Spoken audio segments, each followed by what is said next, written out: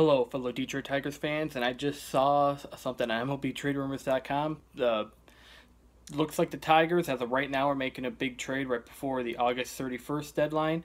Justin Upton is going to the Angels. As of right now, that's what it's looking like. They're just sorting out the physical, so it looks like Justin Upton is going to be traded to the Los Angeles Angels of Anaheim. Not too sure what the package is yet, but that's a big breaking news right now. Justin Upton's going to the Angels. As of right now, it looks like it's 99% positive, but there's always that 1% thing that could happen. So just wanted to throw that out there. It looks like Justin Upton is going to the Angels. But this transition period, it needed to happen for the Tigers. He was probably going to opt out anyway, so why not try to get something in return? And it looks like they might. So that's cool. I mean, it sucks to see Upton go. It really does.